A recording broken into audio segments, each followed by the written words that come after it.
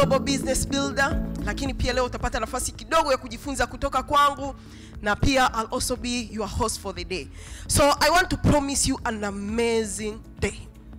And when I say amazing, I really mean it. Mimi naomba mpaka tunamaliza session yetu leo, kama utakuwepo upo hapa kweli. Kwa sababu wanasema unajua unaweza kuwepo hapa physically, but mentally you are not here. Jim Rohn anasema, alikuwa anasema wherever you are, be there. So kama uko hapa labda kwenye simu, uko kwenye social media, hauna tofauti na mtu ambaye hajaje hapa leo. So make sure you are here. Na mimi na uhakika kama leo utakuwepo hapa, kuanzia speaker wa kwanza mpaka wa mwisho atakayezungumza, na kama utakuwa hujapata kitu chochote, yaani unasema mimi leo nimeondoka mweupe, sijajifunza chochote, mimi nakushauri uje kwangu uniambie, Blandina, naomba unirudishie pesa yangu. Mimi naomba nikuruhusu 100%. Kwa sababu najua siku ya leo mpaka unaondoka pale kwenye ule mlango utakuwa mtu wa tofauti. Hauwezi kuwa kama ulivyoingia hapa leo. Binafsi nimepata experience ya kujifunza sana from these events, naendelea kujifunza, na ndio maana leo pia nimeweza kuwepo hapa. So tukiwa tunaenda kuanza kabisa, kama nilivyoeleza awali, nimeona mikono ya watu wengi sana ambao leo ni mara yetu ya kwanza kabisa kufika hapa. Na niwahakikishie tu kwa kweli vitu ambavyo unaenda kuvipata hapa ni vitu ambavyo unaweza kuendelea kurithisha huko kwa watoto wako. Ni elimu ambayo inawezekana ukairithisha huko kwa your next generations. Ila pia elimu ya fedha, pia elimu ya finance inabadilika. Mambo tuliokuwa tunafanya let's say labda 10 years ago, 5 years ago, ni tofauti na sasa hivi. In the next 5 years ago, 10 years ago might be quite different na kitu tunachofanya leo. Ndio maana hizi skills tunatakiwa tuendelee kujifunza zaidi na zaidi na zaidi. Sasa katika elimu ya niseme ya maisha au vitu ambavyo vya muhimu tunavyotakiwa tujifunze, na sisi wenyewe tumezoea katika elimu ambazo tuko nazo, ni elimu nyingi sana, lakini kuna elimu ambazo mimi nasema 2 ambazo watu wengi sana wameweza kuziembrace. Sasa ili ufanikiwe unahitaji a combination ya kufahamu vitu, kufahamu kuwa na elimu ya vitu tofauti. Na elimu ya kwanza ambao mimi nitasema watu wengi tumeizoea ni elimu inaitwa scholastic education. Scholastic education ni elimu ambayo inakusaidia kuweza kupata maarifa, sijui kusoma, the basics, kuandika, kuhesabu, and that's it. Ni elimu ambayo iweze kukufanya ukafika mbali kimaisha. Na hiyo ni elimu mara nyingi watu wengi tunayo. Mara nyingi mtu akikwambia mimi nimesoma, ana refer into this scholastic education. Amepata tu the basics, amesoma, anajua kusoma, anajua kuandika, anajua kuhesabu. Hizo ni basics za kawaida. Sasa hii elimu kwa sababu ndio the basic tumeizoea, kiukweli tumeembrace hiyo, tukabaki nayo, tukashindwa kuendelea mbele zaidi, na hiyo ikapelekea watu wengi sana kwenye maisha wakabaki kwenye certain level, wakashindwa kwenda mbali zaidi kwa sababu wameshindwa kupata elimu ya nyingine kubwa zaidi. So elimu ya pili ambao watu wengi pia tupo nayo ni inaitwa professional education. Professional education pale nazungumzia mtu anasema mimi ni daktari wa binadamu, mimi ni mhandisi, mimi ni msanifu majengo, mimi ni mwanasheria. Okay? Na hizi ni elimu ambazo tunasema you exchange your time for money. Unabadilisha muda wako kwa ajili ya kupata pesa. So hizi ni elimu ambazo nasema mwisho wa siku zitakufanya utapata kazi ndio nzuri, lakini so unfortunately hizi hazitakupa opportunity ya kutengeneza leverage, hazitakupa passive income. Na so many times hizi ni professional education ni kitu ambacho hawezi kumrithisha mtu. Siku haufanyi kazi, kipato chako hakiingii. So there is no way mwisho wa siku maybe utaishia kuwa employed au self-employed, or you have a small business, or you are a specialist. That's it. Watu wengi walioko kwenye hili kundi hapa wana first degree, maybe wana masters, wengine wanapaka PhD, wengi ambao wako kwenye hili kundi. So there is no way maybe one day you can own a very big business. There is no way one day unaweza ukawa a very big investor, labda kwa kuconcentrate tu na hii professional education. But the second one, I'll try to go very fast. The third one ambao mimi leo hii naweza kusema kwamba wote tuko hapa because of this, na naomba again tujiongezee makofi tena makubwa ya nguvu sana, because wote tulioko hapa leo, we are looking forward to get financial education. So financial education, it is so unfortunately, imagine sisi tunatumia pesa kila siku, every day. Hata wewe kuja hapa jamani, either umetumia Uber, your own transport, umepanda chochote kile ulichotumia, labda kama umetembea, lakini lazima kuanzia asubuhi mpaka sasa hivi kuna pesa ambayo umetumia, maybe internet kwenye simu yako.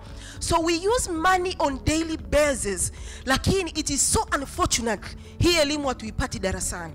Sijui kama kuna mtu ambaye amejifunza mambo ya finance darasani, hatuipati darasani. Na ndio elimu ya muhimu na thamani niseme kubwa mno kwenye maisha. Ukitaka kufika mbali lazima embrace this kind of education. Ujifunze. Na hii tunasema ni skill ambayo unatakiwa uendelee kuidevelop. Unajua leo hii tukiangalia wachezaji mpira wakubwa, wakina Ronaldo hao, mimi sijui sana mpira, but wanaume watakubaliana na mimi, wacheza mpira wote wakubwa ambao mnawajua ni watu ambao wameweza kudevelop skills zao mpaka wakaweza kufika hapo. So the same with this education, pia unaweza ukaanguka, ukanyanyuka, ukajifunza, ukapoteza, lakini with time unaendelea kujifunza zaidi na unaendelea kufanya vizuri zaidi. So unapo embrace hii kind of education, inakusaidia sana kuweza kujua maybe bajeti zako uwekeje, matumizi yako ya pesa yaweje, jinsi gani ya kuweza kutoka kwenye wimbi la madeni. Sitazungumza vitu vyote kwa sababu today tuna magurus ambao watakuja hapa leo kutusaidia jinsi gani ya kuweza kuweka vizuri, hata kuhakikisha mwaka wetu wa 2022 unaenda kuwa mwaka wa tofauti na miaka mingine yote iliyopita huko nyuma. So kama nilivyosema, pia hii kind of education is very important, na niwapongeza kwa kuwepo hapa. These two kinds of education, the last two, financial education and self-development education, are the key. Na tukijaribu kuangalia self-development education hatufundishwi shuleni, lakini hapa tunazungumzia elimu ya kipawa chako, ujuzi wako, uwezo wako wa kufanya mambo, visions zako, malengo yako kuweza kuyafanyia, kujitambua, kujua wewe ni nani, kwa nini Mwenyezi Mungu amekuleta duniani. Vyote hivyo tunazungumzia kwenye self development. Jim Rohn, unfortunately is the late, was a very powerful of course motivation speaker, na yeye anazungumza, anasema kwamba formal education will make you a living, but self education will give you a fortune. Nikiwa namaanisha kwamba elimu ya darasani itakupa tu mafanikio ya kawaida, but if you want to be an extraordinary person, lazima uweze kuacquire this type of education, which is self development. Miles Monroe alishawahi kusema, utajiri mkubwa haupo kwenye dhahabu, utajiri mkubwa haupo kwenye mafuta, utajiri mkubwa haupo kwenye watu ambao tumezoea labda kujua labda utajiri mkubwa tunaweza kuupata kwenye mining and all that. Anasema utajiri mkubwa upo makaburini. Kwa nini utajiri mkubwa uko makaburini? Kuna watu wengi wamekufa na ndoto na malengo, visions, mipango mikakati mikubwa mno ambao hawakuifanyia kazi. Anasema leo kuna watu walikuwa wawe waandishi wakubwa wa vitabu, unfortunately walikufa, hawajaandika hata jarida. Kuna watu walikuwa wawe na makampuni makubwa. Kuna watu wanasema leo tukipata opportunity ya kuwafufua watu wakarudi wakafanya ndoto zao na malengo yao, Afrika kungekuwa mna mtu ambaye hana ajira. Inawezekana hata wewe leo hii ungekuwa ni mtu ambaye unatakiwa umiliki makampuni yako, but unfortunately paka leo umeajiriwa, au unfortunately paka leo bado unatafuta ajira. So why that? Simply because hizi elimu mbili za mwisho umeshindwa kuweza kuzi embrace. Na wanasema mwanadamu kama mwanadamu, Mwenyezi Mungu ameweza kumpatia ana ile wanaita genius aina 8, lakini darasani unaweza kupata aina 2 tu kwa kujifunza, especially pale mwanzo kabisa kwenye scholastic education. So again, nichukue nafasi hii mabibi na mabwana, tujipigie makofi ya nguvu mno again kwa kuweza kuwepo hapa, kwa sababu as you live here your life shall never be the same. So again, kuna kitu cha muhimu sana ambacho ningependa nizungumze na nyie. Na mimi kama kuna kitu kikubwa kwenye maisha nimejifunza kwamba pesa ina kanuni. Pesa ina kanuni zake, na usikishindwa kuzijua kanuni za pesa, either unawezekana ukapoteza pesa zako, au labda ukiwa na pesa ukaziongeza zaidi, ukatapata pesa nyingi zaidi, au zile ulizonazo ukaweza kuziwekeza zikakutengenezea pesa nyingi mno. Na mimi nilijifunza hicho baada ya kusoma hichi kitabu kinaitwa The Richest Man in Babylon. The Richest Man in Babylon kimeandikwa na George Clason, ni kitabu maarufu sana, au akizungumza tajiri mkubwa sana wa Babeli. Hichi ni kitabu ambacho kiliandikwa mwaka 1926. Mpaka leo ninavyozungumza na nyie bado kinaendelea kuuzika. It's the best selling. It has been the best selling book. Mpaka leo tunavyozungumza ni kitabu ambacho kimesomwa na watu wengi sana, maelfu mamilioni ya watu duniani.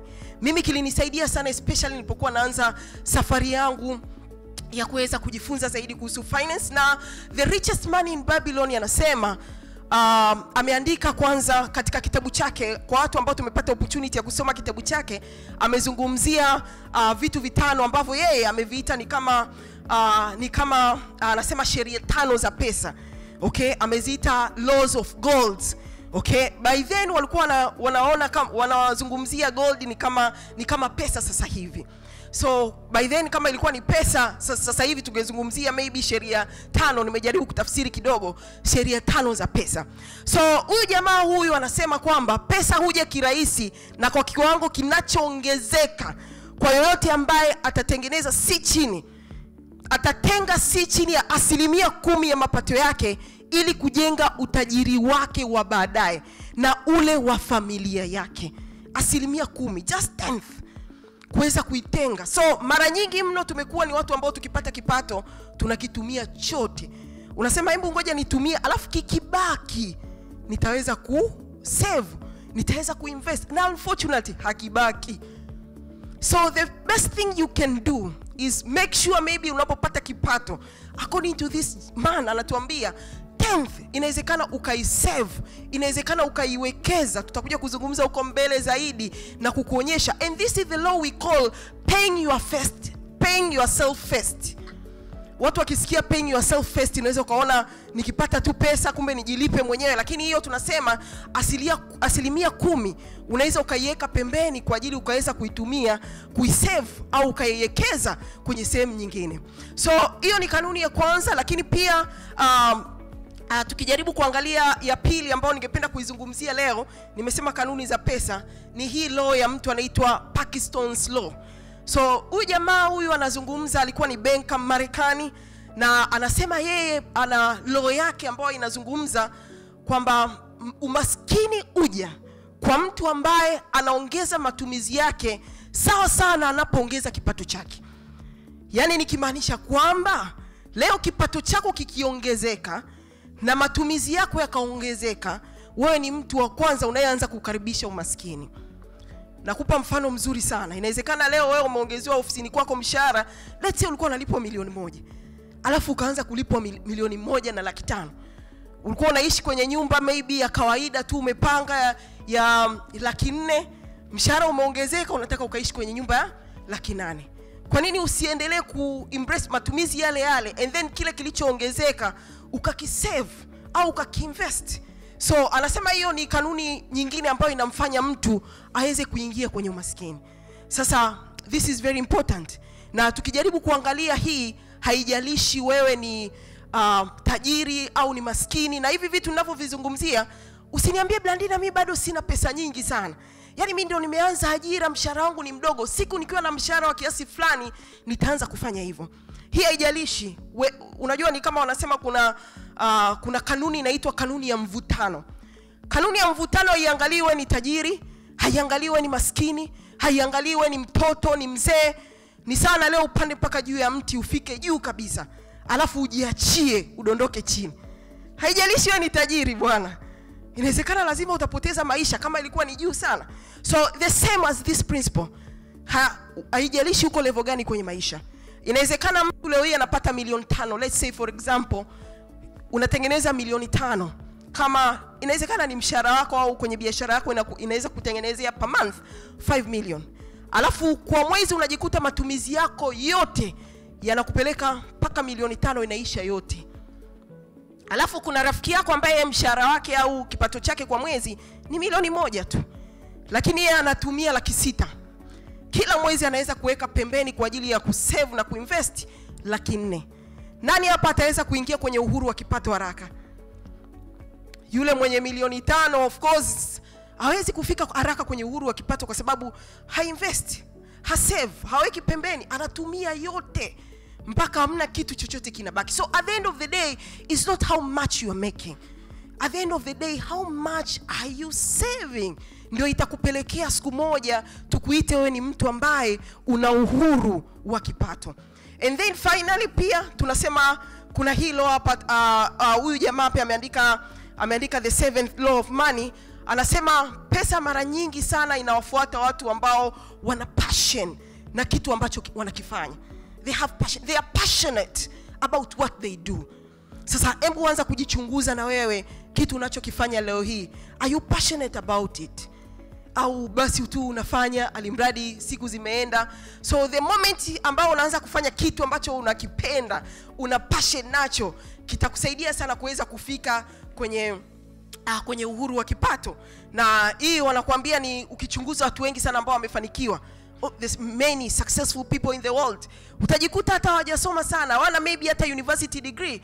Lakini why are they successful? They are passionate about what they do. And finally, it is Warren Buffett. Warren Buffett here amezungumzia about knowledge and skills. Kitu ambacho unakifanya pia ukijue, uwe na skills nacho, una knowledge nacho, utaweza kukifanya vizuri sana. Na kama unakifanya vizuri, obvious kitakupelekea kuweza kutengeneza kipato. Na mimi hapa nitaomba Watanzania mnisikilize vizuri sana. Mara nyingi mno tunaingia kwenye mambo ambayo hatuna uelewa nayo, hatuna ujuzi nayo. Leo umetoka hapa unaingia maybe kwenye grupu la marafiki zako, mmesoma chuo, kuna mtu anaongelea biashara ya matikiti maji. Anakuambia yani kuna hili dili la kulima matikiti, yani ukiweka milioni 5 tu, miezi 2 ijayo una milioni 18-20. Ukitoka hapa umetoka na mwamko, hamasa, you are going to do the same. Miezi unasahau kupiga mahesabu, unajua So miezi 2 ijayo unakuta hata umepoteza hata ile milioni 5 ambayo umeiweka. Unakuta hata umepoteza hata ile milioni 5 ambayo umeiweka.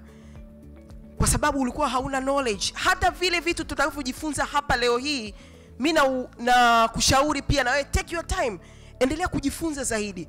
Usisikie kitu ni kitakuingizia faida, hujakifanyia research, hujapata knowledge kutoka kwa watu wanaofanya vizuri, ukaenda kukifanya, mwisho wa siku inawezekana usikifanye vizuri.